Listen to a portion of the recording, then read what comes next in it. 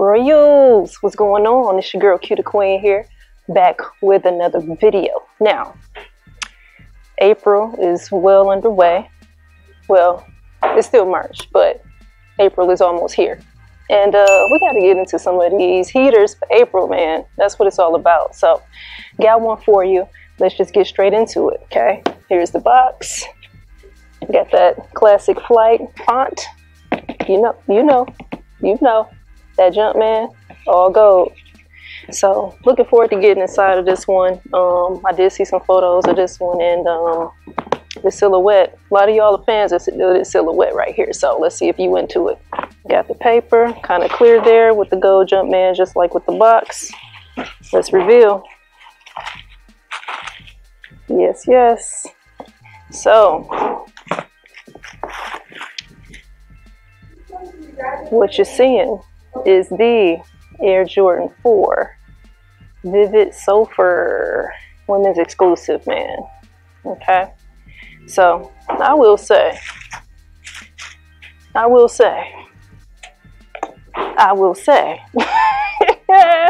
listen, I was impressed by the pictures, but listen, and this is coming from, y'all know me, I'm not a big Jordan head, but these are fire. Wait a minute. Wait, I wasn't expecting this. Hold up now. Okay, so let me collect myself, because really I'm really shocked by these. I'm really shocked by how I feel. So of course I love me a good late 80s early 90s silhouette, right? We know there's a few different types of silhouettes that are similar to the Air Jordan 4. However, on this particular Air Jordan 4, this colorway hit. Okay, this colorway hit. And there's been a lot of women's releases this year so far. And so far, this is the one. And I haven't even really got into the shoe. I literally just pulled this shoe out. And I am impressed by this shoe. Like,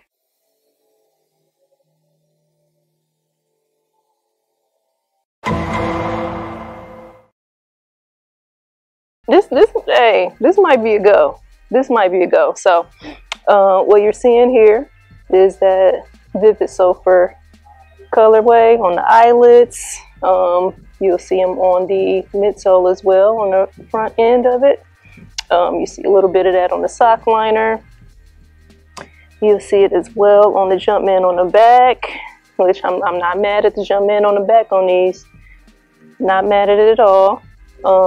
It is a white upper, but the detail that I did not expect though was sort of that sail back heel and midsole toward the back end of the shoe. I was not expecting that, and I think that is the touch that makes this shoe. Because if it was an all white midsole to go with that Vivid Sulfur sort of yellow there, I think that it would be a pass for sure. I think it would just be a regular release that doesn't have that accent that a classic silhouette like this needs. And that sail touch really does the trick for these, to me. Okay. I also like the color blocking on a Jordan 4 when the upper is pretty much all white, and then they hit you with them classic spots where that black is, and then that accent color hits them eyelets. So they definitely chose the right color blocking for this particular accent color, for sure. Vivid Sulfur Jumpman, classic black flight inside of the tongue, black foundation, Vivid Sulfur on the font. Then of course you can see that sock liner as well as the tongue being all yellow. We'll just call it yellow for the moment, but it goes with the theme of that Vivid Sulfur colorway. I will say too, the difference in tone on the eyelet and the sock liner, I'm not mad at that. There is a clear distinction between this and this. A little bit darker here, which my understanding would be that official color, and then on the sock liner it's more yellow, just so we can kind of break down that particular colorway. It's saying white and coconut milk, so it's not even It's honestly not even acknowledging the yellow, goldish, vivid sulfur colorway on the box. Interesting enough though, so the Latin portion says Blanc Sulfur Viv Light de Coco, so it actually acknowledges it on the Latin portion of the colorway font, but not the English version. So interesting. But anyway, you can clearly see that it has that accent colorway that the actual floor is called. The outsole, it has the combo of the Vivid Sulfur, that sort of cell white that you see. You can see that Vivid Sulfur Jumpman, black pods in between on the foundation there, on the ball of the foot. And so is that Vivid Sulfur foundation, black Jumpman. April 6th, 210. Like I said, definitely this is genuine shock for me. Okay, I did not expect to be as impressed by this colorway as what I am in hand.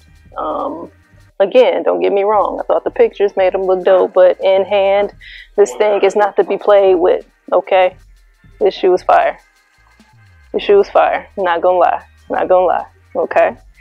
For you quality control warriors out there, it's not like super tumbled or anything like that, but it does have a little bit of butter on it. They've been doing very well with the women's releases to me as it relates to the materials. I am happy to be able to just be in the moment.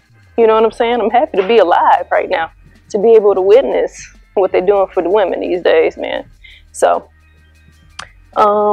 yeah, Vivid Sulfur, Air Jordan 4, women's exclusive, baby.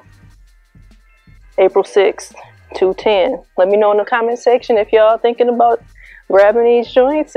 Listen, this could be a highlight for April for the Jordan heads out there, and even just all of us in general, man. For the casuals, for the sneakerheads. Listen, this thing is clean. All right, now I'm gonna get up out of here. Until next time, royalty.